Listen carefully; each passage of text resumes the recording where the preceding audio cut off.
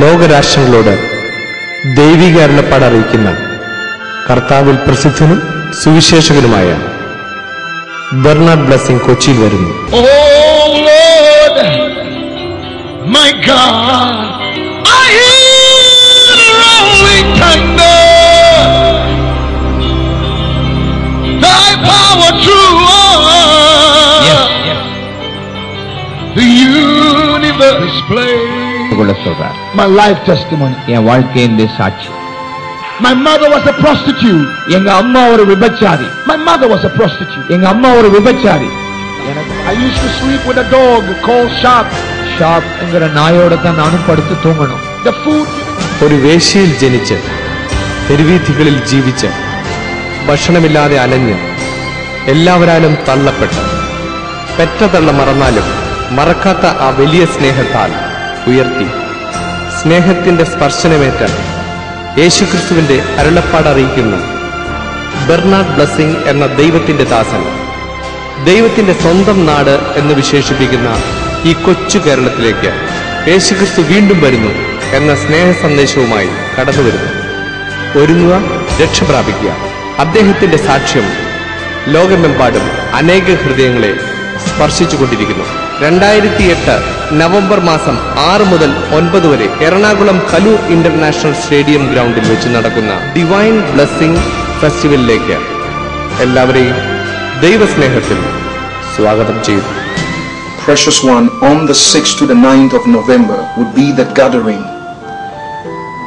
of precious brothers and sisters all over Cochin and its surroundings before the Lord Jesus Christ. And we trust in the Lord that as we gather to worship Him, to receive of His word, and to be yielded for His purposes, that God will reach out and touch this city and touch the surrounding regions of Cochin with His blessings, with His love, with His peace, with His strength. And more so, we trust that Jesus Christ, by His love, would reach out His hand and would heal those that are sick, and would comfort the comfortless and uplift those who are discouraged. There is life, vitality, strength, and courage all found in Christ Jesus. And we invite you to lovingly come together as we lift up the banner of Christ in celebration of what He's done for us on Calvary's cross by shedding His blood for us, and in receiving of His word, such that we all can be empowered of His Spirit, by the Spirit of God, to be all He wants us to be for His glory and to do what He's called us to do. The 6th to the 9th of November is a time with Jesus that you cannot miss. Divine blessings await you as you come and lift holy hands in praise and worship, even as we receive of the Lord in His presence. Don't miss it.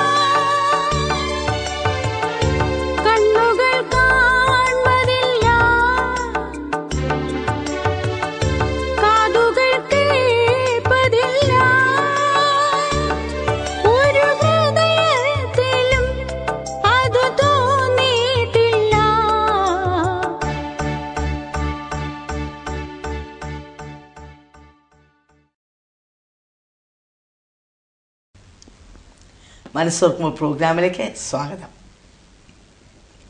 ഇന്നത്തെ നമ്മുടെ അതിഥിയായി കടന്നു വന്നിരിക്കുന്നത് ഷേർലി തോമസാണ്. അവർ കുടുംബമായിട്ട് ബാംഗ്ലൂരിൽ ബിസിനസ്സിലായിരുന്നു. ഷേർലി പെതോളജി ഡിപ്പാർട്ട്മെൻറ്റിൽ work ചെയ്യുകയായിരുന്നു. അവർക്ക് 2 കുട്ടികളുണ്ട്. തന്നെ ഇന്ന് നമുക്ക് ലഭിച്ചത് ഒരു വലിയ സന്തോഷമായിട്ട് ഞാൻ കരുതുകയാണ്. ഇനി തൻ്റെ നാവിൽ തന്നെ തൻ്റെ ടെസ്റ്റിമണി നമുക്ക് ശ്രമിക്കാവുന്നതാണ്. എൻ്റെ പേര് ഷെർലി. ബാംഗ്ലൂരിലെ ഒരു മെഡിക്കൽ ഡിപ്പാർട്ട്മെൻറ്റിൽ പതോളജി ഡിപ്പാർട്ട്മെൻറ്റിൽ 17 വർഷം ജോലി ചെയ്യുവാനായിട്ട് സാധിച്ചു. ജോലി ചെയ്തുകൊണ്ടിരിക്കുന്ന സമയത്ത് 92-ൽ എൻ്റെ ത്രോട്ടിന് ക്യാൻസർ വന്നു. ക്യാൻസർ വന്ന് ഞങ്ങൾ ട്രീറ്റ്മെൻറ്റൊക്കെ ചെയ്ത് നോക്കി, ഫലമൊന്നും ഉണ്ടായില്ല. 2 പ്രാവശ്യം ത്രോട്ടിൽ ഓപ്പറേഷൻ ചെയ്യേണ്ടി വന്നു. ഗ്ലാൻഡ് റിമൂവ് ചെയ്തു. ക്യാൻസർ എന്ന് തെളിഞ്ഞു കഴിഞ്ഞാൽ ഓരോ 3 മാസത്തിലും ചെക്കപ്പിന് ചെല്ലുമ്പോൾ ക്യാൻസർ ഉണ്ടെന്ന് ബയോപ്സി ചെയ്യുമ്പോൾ മനസ്സിലാവും. വീണ്ടും 10 ദിവസം വരെ അതിനെ അഡ്മിറ്റ് ചെയ്ത് റേഡിയേഷൻ എടുക്കും. അങ്ങനെ എല്ലാ 3 മാസത്തിലും റേഡിയേഷൻ എടുത്ത് 6 വർഷത്തോളം റേഡിയേഷൻ എടുക്കേണ്ടി വന്നു. ഫലമൊന്നും ഉണ്ടായില്ല. അവസാനം ആ നാളുകളിലെ ഷേർലിയുടെ മാനസിക അവസ്ഥയൊക്കെ എങ്ങനെയായിരുന്നു? എനിക്ക് ക്യാൻസർ ആയി കഴിഞ്ഞപ്പോഴത്തേന് ഭയങ്കര വേദനയായിരുന്നു ശരീരത്തിൽ. 8-10 മണിക്കൂർ നിലത്ത് കിടന്ന് ഞാൻ ഉരുളും. വേദന കൂടുമ്പോൾ എൻ്റെ കൂട്ടുകാരൊക്കെ കടന്നു വരുമ്പോൾ എന്നെ ഇഞ്ചക്ഷൻ എടുത്ത് കൊല്ലണം അങ്ങനെ പറയുമായിരുന്നു. കാരണം വേദന സഹിക്കാൻ പറ്റാത്ത ഒരു അവസ്ഥയിലേക്ക് വന്നു. പക്ഷെ അവരാരും കൊല്ലത്തില്ല. അപ്പോൾ വീണ്ടും അവരോടൊക്കെ പിണങ്ങാനായിട്ട് ഇടയാകും. ആ ഒരു അവസ്ഥയിൽ ഇങ്ങനെ മുന്നോട്ട് ട്രീറ്റ്മെൻറ്റുമായിട്ട് കടന്നുപോയി. ഹസ്ബൻഡും പിള്ളേരും എങ്ങനെ കോപ്പപ്പ് ചെയ്തു? വീട്ടിലുള്ളവരെന്നെ നല്ലതുപോലെ നോക്കിയിട്ടുണ്ട്. നല്ലതുപോലെ നോക്കുമ്പോഴും അവസാനം മനുഷ്യരല്ലേ, അവർക്ക് എപ്പോഴും ലിമിറ്റ് ഉണ്ടല്ലോ. ലിമിറ്റ് കഴിയുമ്പോൾ ഇവളൊന്ന് ക്യാൻസർ വന്ന് മരിക്കത്തുമില്ലല്ലോ അങ്ങനെയൊക്കെ 2-3 പ്രാവശ്യം പറഞ്ഞിട്ടുണ്ട്. അതൊക്കെ കേൾക്കുമ്പോൾ മനസ്സിന് വിഷമം തോന്നും. അപ്പം ഞാൻ ദൈവത്തോട് പറയും, ദൈവമേ നീ എന്നെ എങ്ങനെയെങ്കിലും ഒന്ന് എടുത്തു കളഞ്ഞിരുന്നെങ്കിൽ നല്ലതായിരുന്നു അങ്ങനെ പറയുമായിരുന്നു. അത്രേ പറയാൻ അറിയത്തുള്ളായിരുന്നു. അങ്ങനെ വേദന സഹിച്ച് മുന്നോട്ട് പോയി. അവസാനം സയൻസിനെ കൈവിട്ടു. വീട്ടുകാരും നാട്ടുകാരും സ്വന്തക്കാരും എല്ലാവരും കൈവിട്ട സമയത്ത് ഞങ്ങൾ ഏതായാലും മരിച്ചു പോകും, എന്നാൽ ബാംഗ്ലൂരിൽ കിടന്ന് മരിക്കേണ്ട, എൻ്റെ ബന്ധുക്കളെല്ലാം നാട്ടിലാണല്ലോ, അവരുടെ അടുക്കൽ വന്ന് അവരെ കണ്ടിട്ടും മരിക്കാം, അങ്ങനെയുള്ള തീരുമാനത്തിലേക്ക് എത്തി. ഞങ്ങൾ കുടുംബമായിട്ട് 98-ലാണ് നാട്ടിലേക്ക് തിരിച്ച് കടന്നു വരുന്നത്. അങ്ങനെ നാട്ടിൽ കടന്നു വന്ന് 2 മാസത്തോളം ഞാൻ എൻ്റെ ഭവനത്തിൽ വിശ്രമിക്കാനായിട്ട് ഇടയായി. എൻ്റെ വീട് പാമ്പാടിയാണ്. അപ്പം ആ ഭവനത്തിൽ 2 മാസം ഇങ്ങനെ വിശ്രമിക്കുന്ന സമയത്ത് ഏതായാലും മരിക്കും, മരണം മാത്രം മുന്നിൽ കണ്ടുകൊണ്ട് മുന്നോട്ട് നീങ്ങുകയാണ്. എല്ലാവരും എൻ്റെ ശവപ്പെട്ടി നോക്കി കാത്തിരിക്കുന്ന ഒരു സമയമായിരുന്നു. പെട്ടെന്ന് ഞങ്ങളുടെ അയൽവക്കത്തുള്ള ഒരു സ്ത്രീ വന്ന് എന്നോട് ഇങ്ങനെ പറയാനായിട്ടിടയായി, നിന്നെ സയൻസ് ഉപേക്ഷിച്ച് വീട്ടുകാർ ഉപേക്ഷിച്ച് എല്ലാം ഉപേക്ഷിച്ചല്ലോ, എല്ലാം തീർന്നില്ലേ, എന്നാൽ നമുക്ക് ഒരു കാര്യം കൂടെ നോക്കിക്കളയാം അങ്ങനെ പറഞ്ഞു. അപ്പോൾ എന്താണെന്ന് ചോദിച്ചപ്പോൾ പറഞ്ഞു, യേശു കർത്താവ് എന്ന് പറയുന്ന ഒരാളുണ്ട്, കർത്താവ് വിശ്വസ്തനാണ്, കർത്താവ് സൗഖ്യദായകനാണ്, നീ കർത്താവിൽ വിശ്വസിക്കുമെങ്കിൽ കർത്താവ് നിന്നെ സൗഖ്യമാക്കും, നീ എൻ്റെ കൂടെ ഒരിടത്ത് വരാമോ എന്ന് ചോദിച്ചു. ഞാൻ ആദ്യം വരത്തില്ല എന്ന് പറഞ്ഞു. പിന്നീടുള്ള അവസരത്തിൽ ഇവിടെ നിർബന്ധം സഹിക്കാൻ വയ്യാതെ ഈ വ്യക്തിയുടെ കൂട്ടത്തിൽ ഞാൻ കോട്ടയത്തൊരു പ്രയർ സെൻറ്ററിലേക്ക് കടന്നു പോകാനായിട്ട് ഇടയായി. ബ്രദർ സാം മണ്ണക്കാട്ടിൽ നയിക്കുന്ന ഒരു പ്രാർത്ഥന ഉണ്ട് കോട്ടയം പ്രയർ സെൻറ്ററിൽ. ആ പ്രാർത്ഥനയിലേക്ക് കടന്നു ചെന്നു. പ്രാർത്ഥനയിൽ കടന്നു ചെന്ന് എനിക്ക് അവിടെ ആരെയും അറിയത്തില്ല. ഞാൻ ഏറ്റവും വായ്ക്കലൊരു സീറ്റിലിരുന്നു. പക്ഷേ എന്നെ ആരോ വന്ന് തട്ടി വിളിച്ചിട്ട് ഫ്രണ്ടിൽ വരാൻ പറഞ്ഞ് കൊണ്ട് ഫ്രണ്ടിലിരുത്തിയത് എനിക്കറിയാം. അങ്ങനെ ഞാൻ അവിടെ ഇരിക്കുന്ന സമയത്ത് പാട്ട് പാടുകയും ആരാധിക്കുകയൊക്കെ ചെയ്യുന്ന കേൾക്കുമ്പോഴത്തേനും വലിയൊരു സുഖം തോന്നി. അവിടെ ഇരിക്കുകയാണ്. അങ്ങനെ ഇരിക്കുന്ന സമയത്ത് ഈ പാസ്റ്റർ ദേവനും പ്രസംഗിക്കാനായിട്ട് തുടങ്ങിയപ്പോഴത്തേനും പെട്ടെന്ന് വചനം പ്രസംഗിക്കുക, രക്ഷിപ്പാൻ കഴിയാതെ വേണം, യഹോവയുടെ കരം കുറുകിപ്പോയിട്ടില്ല, കേൾപ്പാൻ കഴിയാതെ വേണം, അവൻ്റെ ചെവിക്ക് മാന്യം സംഭവിച്ചിട്ടില്ല, പിന്നെ നിൻ്റെ അക്കത്യങ്ങളത്ര നിന്നെയും അവനെയും തമ്മിൽ വേർതിരിപ്പിക്കുന്നത്. ഈ വചനം കേട്ടപ്പോഴത്തേനും പെട്ടെന്ന് എൻ്റെ അകത്തേക്ക് വചനം കയറി കഴിഞ്ഞപ്പോഴത്തേനും ഞാൻ പെട്ടെന്ന് ആരോടും ഇല്ലാതെ, എനിക്കിവിടെ ആരും അറിയത്തില്ല, പെട്ടെന്ന് ഞാൻ ഇങ്ങനെ പറയാനായിട്ടിടയായി, രക്ഷിപ്പാൻ കഴിയാതെ യഹോവയുടെ കാര്യം കുറുകിപ്പോയിട്ടില്ലെങ്കിൽ എന്നാൽ പിന്നെ എന്നെ അങ്ങ് രക്ഷിച്ച പോരെ, അങ്ങനെ അകത്തുനിന്ന് പറയാനായിട്ട് ഇടയായി. പുറത്താരെയും അറിയത്തില്ല. വീണ്ടും പ്രാർത്ഥനയെല്ലാം കഴിഞ്ഞ് പോകുന്ന സമയത്ത് പാസ്റ്റർ എൻ്റെ തലയിൽ കൈവച്ച് പ്രാർത്ഥിച്ച് അനുഗ്രഹിച്ചിട്ട് ഇങ്ങനെ പറഞ്ഞു, ആൻറ്റി ദൈവത്തിൻ്റെ വചനമാണ് സൗഖ്യമാക്കുന്നത്, കർത്താവ് മതിയായവനാണ്, വിശ്വസ്തനാണ്, കർത്താവ് സൗഖ്യദായകനാണ്, അതുകൊണ്ട് ആൻറ്റിയെ കർത്താവ് സൗഖ്യമാക്കും, അതുകൊണ്ട് നിരന്തരമായിട്ട് വന്ന് ദൈവവചനം കേൾക്കുക, വചനം കേൾക്കുമ്പോൾ തീർച്ചയായിട്ടും ദൈവം സൗഖ്യമാക്കും. അങ്ങനെയൊക്കെ എന്നെ ആശ്വസിപ്പിച്ച് അന്നത്തെ ദിവസം വിടുവാനായിട്ട് ഇടയായി. ഞാൻ വീട്ടിൽ പോയി അവിടെ ചെന്ന് കഴിഞ്ഞപ്പോൾ മുതൽ എനിക്ക് എന്തൊക്കെയോ ഒരു സന്തോഷം തോന്നുന്നുണ്ട്. പിന്നീടുള്ള അവസരങ്ങളിൽ എല്ലാ വെള്ളിയാഴ്ചയും ഞാൻ ഈ പ്രയർ സെൻറ്ററിലേക്ക് കടന്നു വരികയും ദൈവവചനം കേൾക്കുകയും ചെയ്തു. അങ്ങനെ തുടർച്ചയായിട്ട് 5 മാസം മുഴുവനും ദൈവവചനം കേട്ടു. 5 മാസം ദൈവവചനം കേട്ട് കഴിഞ്ഞപ്പോഴത്തേന് 5ാമത്തെ മാസത്തിൽ ദൈവവചനം എൻ്റെ അകത്തേക്ക് ഉറച്ചപ്പോൾ ഈ സാമ്പാഷ് ദൈവവചനം ഇങ്ങനെ പ്രസംഗിക്കുക, വിശ്വസിക്കുകയും സ്നാനമേൽക്കുകയും ചെയ്യുന്നവൻ രക്ഷിക്കപ്പെടും, വിശ്വസിക്കാത്തവൻ ശിക്ഷാവിധിയിൽ അകപ്പെടും. പെട്ടെന്ന് എൻ്റെ അകത്തേക്ക് കർത്താവ് ഇതെന്താ അങ്ങനെയെല്ലാം വന്നു. വീണ്ടും മുന്നോട്ടുള്ള അവസരങ്ങളിൽ എനിക്ക് ദൈവത്തിൻ്റെ പൊരുൾ മനസ്സിലാകുവാനായിട്ട് ഇടയായി. പെട്ടെന്ന് ഞാൻ സംഭാഷണയോട് ഇങ്ങനെ പറയാനായിട്ട് ഇടയായി, പാസ്റ്റർ എനിക്ക് സ്നാനം ആവശ്യമാണ്, അത് കർത്താവിൻ്റെ കൽപ്പനയാണല്ലോ, എനിക്കിത് ചെയ്യണമെന്ന് പറഞ്ഞു. ഷെർലിൻ്റെ ഒരു സൗഖ്യത്തിന് വേണ്ടിയാണോ സ്നാനപ്പെടുന്നതെന്ന് ചോദിച്ചു. ഞാൻ പറഞ്ഞു അല്ല, സൗഖ്യത്തിന് സ്നാനം ആവശ്യമില്ല. കർത്താവിൻ്റെ അടുക്കിലേക്ക് ഒരുവൻ അല്ലെങ്കിൽ ഒരുവൾ എപ്പോൾ അടുത്ത് വരുന്നോ അപ്പോൾ തന്നെ സൗഖ്യം നടക്കും. എന്നാൽ ദൈവത്തിൻ്റെ കൽപ്പനയാണ് സ്നാനം, അതുകൊണ്ട് എനിക്ക് സ്നാനം ആവശ്യമാണെന്ന് പറഞ്ഞു. അങ്ങനെയാണെങ്കിൽ ചെയ്തു തരാമെന്ന് പറഞ്ഞു. പെട്ടെന്ന് സ്നാനപ്പെടുത്താനായിട്ട് ഇടയായി. ഞാൻ സ്നാനപ്പെട്ട് 2 ആഴ്ച കഴിഞ്ഞപ്പോഴേക്കിനും ബാംഗ്ലൂരിലേക്ക് ചെക്കപ്പിന് കടന്നുപോയി. ചെക്കപ്പ് ചെയ്ത സമയത്ത് നോർമൽ റിസൾട്ട് പുറത്തു വരുവാനായിട്ട് ഇടയായി. ഇന്ത്യയിലെ ക്യാൻസറിൻ്റെ 2ാമത്തെ ഇൻസ്റ്റിറ്റ്യൂട്ടിലെ എല്ലാവിധ ശുശ്രൂഷകളും 6 വർഷം മുഴുവൻ നടത്തിയിട്ട് 9 ലക്ഷം രൂപ മുടക്കിയിട്ട് സയൻസ് ഉപേക്ഷിച്ച വ്യക്തിയാണ് ഞാൻ. എന്നാൽ യേശു കർത്താവ് ദൈവത്തിൻ്റെ വചനം, ഈ പാസ്റ്റർ പരിശുദ്ധാത്മാവിൻ്റെ അഭിഷേകത്തിൻ്റെ തികവിൽ വചനം പുറത്തേക്ക് അയച്ചപ്പോൾ ആ ദൈവവചനത്തെ ഞാൻ അകത്തേക്ക് സ്വീകരിച്ചത്. ഞാൻ നിന്നെ സൗഖ്യമാക്കുന്ന യഹോവ കർത്താവിൻ്റെ അടിപ്പിൻ്റെ സൗഖ്യം അത് നിന്നെ വ്യാപരിക്കട്ടെ എന്ന് പറയുകയും പെട്ടെന്ന് ഒരു സെക്കൻഡിൽ തന്നെ ദൈവവചനം ഞാൻ അകത്തേക്ക് സ്വീകരിച്ച് ആ ദൈവവചനത്താൽ അവിടെ ഇരുന്ന് അപ്പോൾ തന്നെ ഒരു സെക്കൻഡിൽ സൗഖ്യമാകുവാനായിട്ട് കർത്താവിനെ സഹായിച്ചു. അപ്പം എല്ലാം ഉപേക്ഷിച്ചു. എന്തായാലും 6 വർഷം മുഴുവൻ ക്യാൻസർ എന്നെ കാർന്നു നിന്നുകൊണ്ടിരുന്നു. ദൈവത്തിൻ്റെ വചനം ഒറ്റ സെക്കൻഡ് കൊണ്ട് ഒരു നിമിഷത്തിൽ ക്യാൻസറിനെ കാർന്നു നിന്ന് സന്ധിപൂജകളിലേക്ക് ആ വചനം തുളച്ചു കയറി ആ വചനം എന്നെ സൗഖ്യമാക്കി. അങ്ങനെ സൗഖ്യമായതിനു ശേഷം ഞാനൊരു തീരുമാനമെടുത്തു. എനിക്ക് ജോലിയും എക്സ്പീരിയൻസും ഒക്കെ ഉണ്ട്, എന്നാൽ എല്ലാവരും കൈവിട്ട സമയത്ത് എന്നെ ആരും താങ്ങാനില്ലായിരുന്നു. എന്നാൽ യേശു കർത്താവിൽ വിശ്വസിച്ച് കഴിഞ്ഞപ്പോൾ കർത്താവിൻ്റെ സൗഖ്യം എനിക്ക് പെട്ടെന്ന് അനുഭവിക്കാനായിട്ട് ഇടയായതുകൊണ്ട് ഈ യേശു കർത്താവിന് വേണ്ടി മുന്നോട്ടുള്ള ദിവസങ്ങൾ ഞാൻ എന്നെ തന്നെ സമർപ്പിക്കും. അങ്ങനെ തീരുമാനമെടുത്ത് കർത്താവിൻ്റെ വേലയ്ക്കായി ഒരുക്കപ്പെടണമെന്ന് മനസ്സിലുള്ള ആഗ്രഹവുമായി മുന്നോട്ട് നീങ്ങുന്നു. മുന്നോട്ടുള്ള ദിവസങ്ങളിൽ കർത്താവിനെ എല്ലാ ആത്മീയാനുഗ്രഹങ്ങളാലും നിറച്ച് കർത്താവിൻ്റെ വേല ചെയ്യുവാനായിട്ട് സഹായിച്ചുകൊണ്ടിരിക്കുന്നു. അനുഗ്രഹിക്കപ്പെട്ട സാക്ഷ്യം നമ്മൾ കേട്ടുകൊണ്ടിരിക്കുകയാണ്. ക്യാൻസർ രോഗം ഇന്ന് ലോകത്തിലെമ്പാടും എല്ലാ രാജ്യങ്ങളിലും ഒരുപോലെ മനുഷ്യനെ കാർന്നു നിന്നുകൊണ്ടിരിക്കുകയാണ്. ഇത് വന്നു കഴിയുമ്പോൾ കുടുംബങ്ങളുടെ സമാധാനം നഷ്ടപ്പെടുന്നു, വേദനിക്കുന്ന ഹൃദയങ്ങൾ. ഭാര്യയ്ക്കാണ് ക്യാൻസറെങ്കിൽ ഭർത്താവും കുഞ്ഞുങ്ങളും അതിൻ്റെ വേദന അനുഭവിക്കുന്നു. അങ്ങനെ അനേക അനുഭവങ്ങൾ നമ്മൾ കണ്ടുകൊണ്ടിരിക്കുകയാണ്. ഇവിടെ ഞങ്ങളെ ശ്രവിക്കുന്ന അനേകർ ഈ അവസ്ഥയിൽ കൂടെ കടന്നു പോകുന്നവരായിരിക്കാം. നിങ്ങളെല്ലാ ആശയും അറ്റുപോയി, ഇനി എനിക്ക് ആശയ്ക്ക് ഒരു വഴിയുമില്ലെന്ന് ചിന്തിക്കുന്ന വ്യക്തിയായിരിക്കാം. But you have A hope. ഷേർലിയുടെ അനുഭവം നമ്മളോട് പറയുന്നത് നിങ്ങൾക്ക് ആശയ്ക്ക് വഴിയുണ്ട്. താനും 6 വർഷം ഈ മാരക രോഗത്തിൻ്റെ വേദന, അതിൻ്റെ യാതന അനുഭവിച്ച വ്യക്തിയാണ്. അത് കടന്നു പോകുമ്പോൾ, നാളുകൾ കടന്നു പോകുമ്പോൾ മനുഷ്യരെല്ലാം ക്ഷീണിക്കും. അതാണ് കർത്താവ് പറയുന്നത്, ലോകാവസാനത്തോളം എല്ലാ നാളും ഞാൻ നിന്നോട് കൂടെയുണ്ട്. പക്ഷേ മനുഷ്യൻ്റെ ആശ്രയം, മനുഷ്യൻ്റെ സ്നേഹം, മനുഷ്യൻ്റെ പരിചരണം ഇതെല്ലാം അറ്റുപോകുന്ന സമയങ്ങളുണ്ട്. ഷേർലി നമ്മളോട് പറഞ്ഞല്ലോ, ഇവിടെ ഇത്രയായിട്ട് മരിക്കുന്നില്ലല്ലോ എന്ന് ചിന്തിക്കുന്നൊരവസ്ഥ വരെ വന്നു. അത് മാനുഷികമാണ്, ആരുടെയും കുറ്റമല്ല. നിങ്ങളും ഇങ്ങനെയുള്ള മൂർത്ത വാക്കുകൾ നിങ്ങളുടെ ഹൃദയത്തെ തകർത്തുകൊണ്ടിരിക്കുന്ന വ്യക്തിയായിരിക്കാം.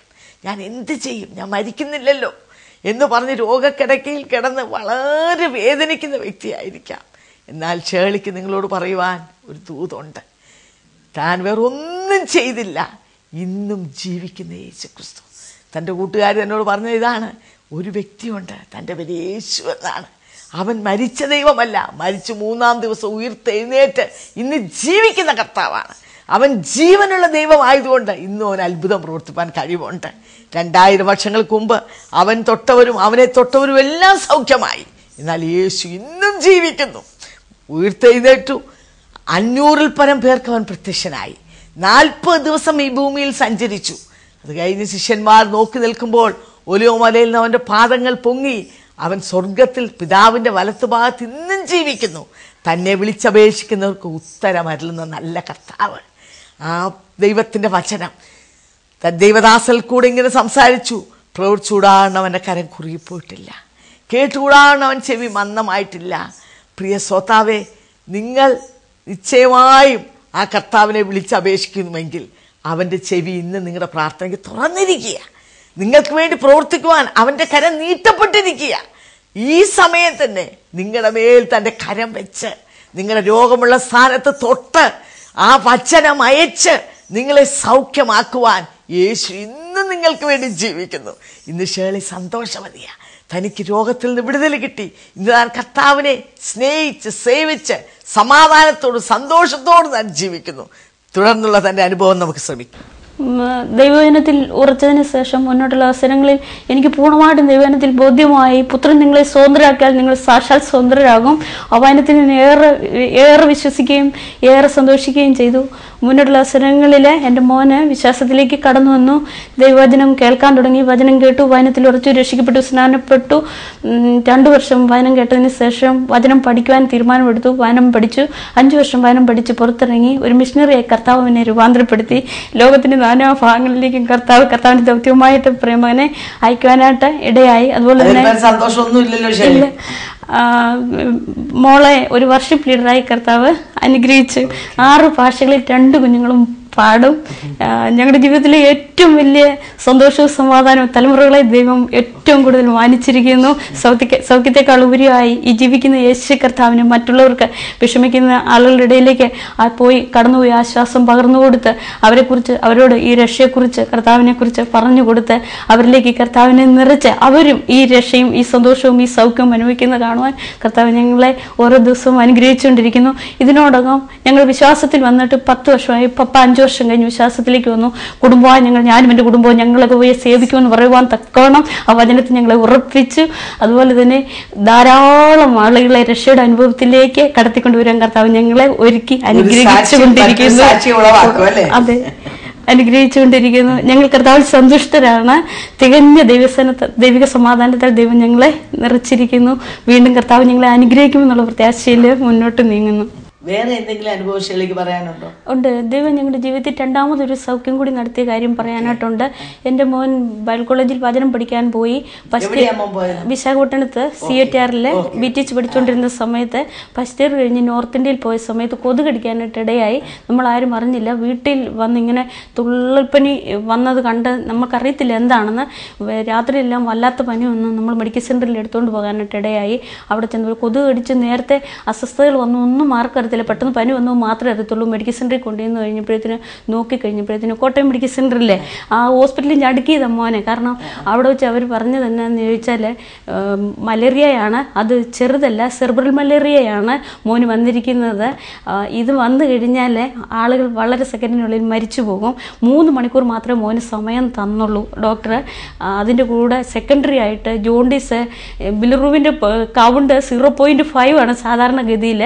അത് 11.5 ബിലിറൂബിൻ വന്നു. മഞ്ഞപ്പിത്തം കൂടി. പിന്നെ IRDH എന്ന് പറയുന്ന ഈ ന്യൂമോണിയ അതും കൂടെ വന്നു. ഈ 3 രോഗം കൂടെ ഒരുപോലെ വന്ന് 3 മണിക്കൂർ 4 മണിക്കൂർ മാത്രമേ മോൻ ജീവിക്കത്തുള്ളൂ എന്ന് സയൻസ് വിധി എഴുതി. ആ സമയത്ത് ICUവിനകത്ത് 10 ദിവസം അബോധാവസ്ഥയിൽ മോൻ കിടക്കാനായിട്ട് ഇടയായി. ആ അബോധാവസ്ഥയിൽ കിടന്ന സമയത്ത് ഒരിക്കൽ ദൈവം എന്നെ സൗഖ്യമാക്കിയ ആ വിശ്വാസം എൻ്റെ അകത്തുള്ളത് കൊണ്ട് ഞാൻ ഏത് ദൈവവചനത്തിൽ സൗഖ്യമായോ അതേ ദൈവവചനം ആ മോൻ്റെ നെറ്റിയിലേക്ക് ഞാൻ എഴുതാൻ ഇടയായി. ഞാൻ നിന്നെ സൗഖ്യമാക്കുന്ന യഹോവ കർത്താവിൻ്റെ അടിപ്പിൻ്റെ സൗഖ്യം അത് നിന്നെ വ്യാപരിക്കട്ടെ, പൂർണ്ണമായ സൗഖ്യത്തെ യേശുവിൻ നാമത്തിൽ കൽപ്പിക്കുന്നെന്ന് മോൻ്റെ നെറ്റിയിൽ വചനം എഴുതി ഞാനിങ്ങനെ പ്രാർത്ഥിക്കാനായിട്ട് ഇടയായി. 10ാമത്തെ ദിവസം ICUവിനകത്തുനിന്ന് അബോധാവസ്ഥയിൽ കിടന്ന മോനെ ബോധത്തിലേക്ക് വന്ന ഉടനെ മോൻ ചെയ്തത് ഞങ്ങൾ പാസ്റ്റർ കരം പിടിച്ച സമയത്ത് അന്യഭാഷയിൽ മോൻ ആരാധിക്കുമായിരുന്നു. ബോധം അങ്ങനെയാണ് തെളിഞ്ഞത്. അത് കഴിഞ്ഞിട്ട് 23ാമത്തെ ദിവസം ഹോസ്പിറ്റലിൽ നിന്ന് പൂർണ്ണ ആരോഗ്യത്തോടെ ഡിസ്ചാർജ് ചെയ്ത് പുറത്തു വരുവാനായിട്ട് ഡോക്ടർ പറഞ്ഞത് ഇങ്ങനെയാണ്: ഈ രോഗത്തിൽ നിന്ന് ആരും തിരികെ വരത്തില്ല, വന്നാൽ കൂടെ ഏതെങ്കിലും അംഗവൈകല്യം ഉണ്ടാകുന്നു. മോൻ പൂർണ്ണ ആരോഗ്യത്തോടെ നല്ല ഹൈറ്റും വെയിറ്റുള്ള ആളാണ്. നല്ല ബുദ്ധിയോടെ കൂടുതൽ ജ്ഞാനത്തോടെ വിവേകത്തോടെ പുറത്തു വന്ന് കർത്താവിനോട് മിഷനറി ആയിട്ട് ലോകം മുഴുവൻ നടന്ന് മോൻ വർക്ക് ചെയ്തുകൊണ്ടിരിക്കുകയാണ്. ദൈവം അങ്ങനെ ഒരു ഇരട്ട സൗഖ്യം ഞങ്ങളുടെ കുടുംബത്തിൽ തരുവാനായിട്ട് എന്നെ കേൾക്കുന്ന ആരാണെങ്കിലും അവരോട് പറയുന്നു, ആരെങ്കിലും രോഗത്താൽ ഭാരപ്പെടുന്നെങ്കിൽ യേശു കർത്താവിന് അസാധ്യമായിട്ടൊന്നുമില്ല. അസാധ്യങ്ങളെ സാധ്യമാക്കുന്ന യഹോവ നമ്മുടെ കൂടെയുണ്ട്. നിങ്ങൾ ആ യേശു കർത്താവിൽ വിശ്വസിക്കുമെങ്കിൽ കർത്താവ് തന്റെ സൗഖ്യത്തെ പകരാൻ ഈ നിമിഷത്തിൽ റെഡിയാകുന്നു. നമ്മുടെ കർത്താവ് സൗഖ്യം തരുമ്പോൾ യാതൊരു അംഗവൈകല്യവും കാണത്തില്ല. അവൻ പൂർണ്ണ ആരോഗ്യത്തോടെ പൂർണ്ണ സൗഖ്യത്തോടെ, ദൈവം പൂർണ്ണനായതുകൊണ്ട് ദൈവത്തിന്റെ സൗഖ്യത്തിന് പൂർണ്ണതയുണ്ട്.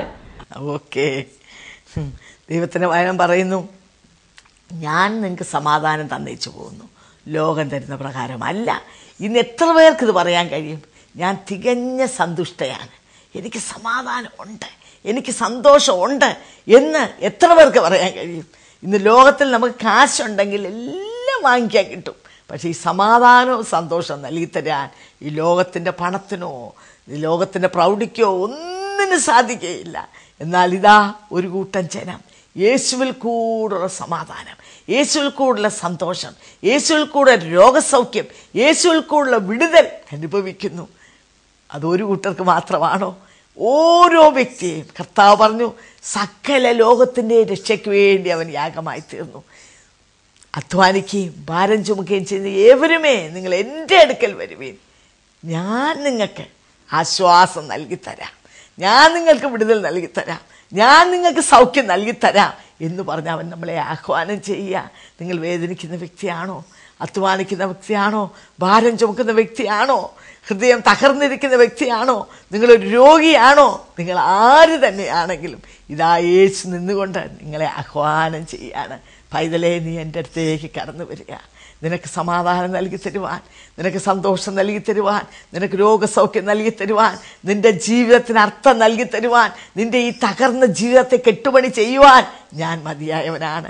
നീ എൻ്റെ അടുത്തേക്കൊന്ന് കടന്നു വരുമോ എന്ന് കർത്താവ് നിങ്ങളെ ആഹ്വാനം ചെയ്യുന്നു. നിശ്ചയമായും നിങ്ങൾ കടന്നു പോകുന്ന പുകയുന്ന ഈ പ്രശ്നത്തിന് എനിക്ക് വിടുതലില്ലല്ലോ എന്ന് ഓർത്ത് നിങ്ങൾ വേദനിക്കുന്ന ഈ വിഷയത്തിന് വിടുതലുമായി യേശു നിങ്ങളുടെ സമീപേ നിൽക്കുകയാണ്. നിങ്ങളിങ്ങനെ ഇന്നുവരെയും ആ യേശുവിനെ നിങ്ങളുടെ രക്ഷകനായി നിങ്ങൾ സ്വീകരിച്ചിട്ടില്ലാത്ത വ്യക്തിയാണെങ്കിൽ നിങ്ങൾ ഒരു വാക്ക് പ്രാർത്ഥിക്കൂ, യേശുവേ, ഞാനൊരു പാപിയാണ്. എന്നാൽ ബൈബിൾ അത് പറയുന്നു, സകലരും പാപം ചെയ്തു ദൈവദയസറ്റവരായി പോയി, ഒരുവൻ പോലും നല്ലവനില്ല. അങ്ങനെയെങ്കിൽ നമ്മളെല്ലാവരും പാപികളാണ്. എന്നാൽ പാപിയായി ജനിച്ച് പാപിയായി ജീവിച്ച് പാപി പോകുന്ന പാതാളത്തിൽ പോകാനല്ല ദൈവം നിങ്ങളെക്കുറിച്ച് ആഗ്രഹിക്കുന്നത്. പാപിയെ തിരഞ്ഞു രക്ഷിപ്പാൻ മനുഷ്യപുത്രൻ ലോകത്തിൽ വന്നു, നിങ്ങളെ തിരഞ്ഞു രക്ഷിപ്പാൻ മനുഷ്യപുത്രൻ ലോകത്തിൽ വന്നു. അങ്ങനെയാണെങ്കിൽ യു ഹാവ് എ ഹോപ്പ്. നിങ്ങൾക്കൊരു വിടുതലുണ്ട്, നിങ്ങൾക്കൊരു സൗഖ്യമുണ്ട്. ആദ്യമായിട്ട് യേശുവേ, പാപിയായ എന്നെ രക്ഷിക്കണമേ, എൻ്റെ ഹൃദയത്തിലേക്ക് കടന്നു വരണമേ എന്ന് ഒരു വാക്ക് നിങ്ങൾ പ്രാർത്ഥിക്കൂ. ഈ സമയം നിങ്ങൾ പ്രാർത്ഥിക്കൂ. യേശു നിങ്ങളുടെ ഹൃദയത്തിലേക്ക് കടന്നു വരും. പിന്നീട് കർത്താവേ, നീ എന്നെ തൊടണമേ, കർത്താവേ, നീ എന്നെ സൗഖ്യമാക്കണമേ എന്ന് പ്രാർത്ഥിക്കുന്ന മാത്രയിൽ യേശുവിൻ്റെ നാമത്തിലെ രോഗശാന്തിയുടെ ശക്തി നിങ്ങളുടെ ശരീരത്തിൽ കൂടെ വ്യാപരിക്കുകയും അവൻ നിങ്ങളെ ഇന്ന് രാത്രികാലം വിടുവിക്കുകയും ചെയ്യും. അതിനുവേണ്ടി നിങ്ങളെ ആഹ്വാനം ചെയ്തുകൊണ്ട് ഞങ്ങളുടെ വാക്കിൽ നിന്ന് വിരമിച്ചുകൊള്ളുന്നു. നിങ്ങൾക്ക് എന്തെങ്കിലും പ്രാർത്ഥന വിഷയങ്ങളോ അപേക്ഷകളോ അഭിപ്രായങ്ങളോ ഉണ്ടെങ്കിൽ ഞങ്ങളെ അറിയിക്കുക, ഞങ്ങളുമായി ബന്ധപ്പെടുക. ഞങ്ങളുടെ വിലാസം ബെത്തസ്ദ communications, new India church of God, Chingavanam, Kottayam. ഞങ്ങളുടെ ഫോൺ നമ്പർ 2430329, മൊബൈൽ 9447578202. അടുത്ത ആഴ്ച ഇതേ സമയം വീണ്ടും കാണാം. ദൈവം നിങ്ങളെ അനുഗ്രഹിക്കട്ടെ.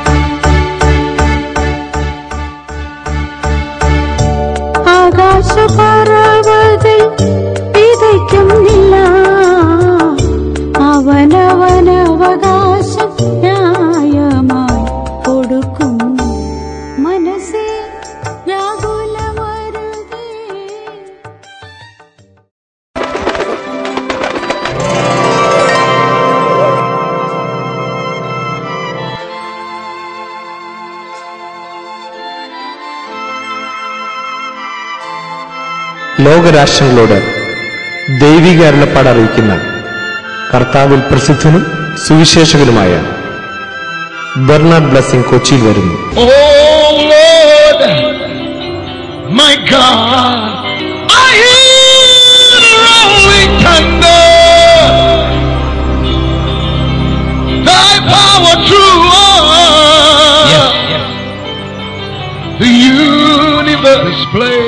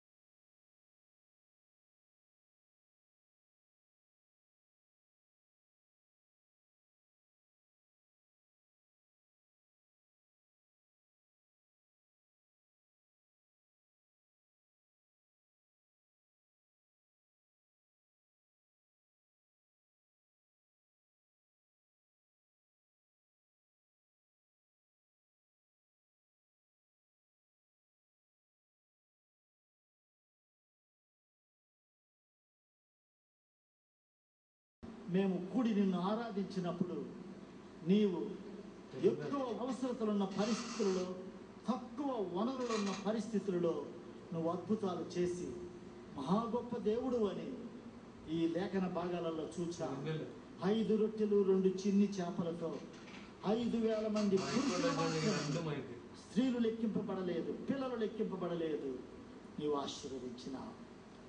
ఆ రోజు అద్భుతాలు చేసిన దేవుడు ఈ రోజు కూడా నువ్వు అద్భుతాలు చేస్తావు.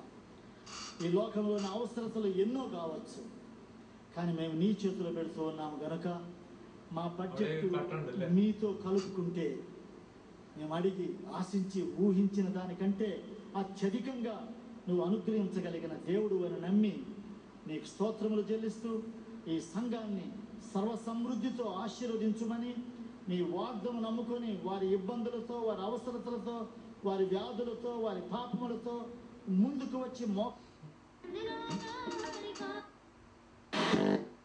हालांकि आरजू ने बोला था कि वो अपने पापा की आज्ञा के बिना एक कदम नहीं रख सकती, पर मैंने कहा हमारे 24 frames അടുത്ത ദിവസം.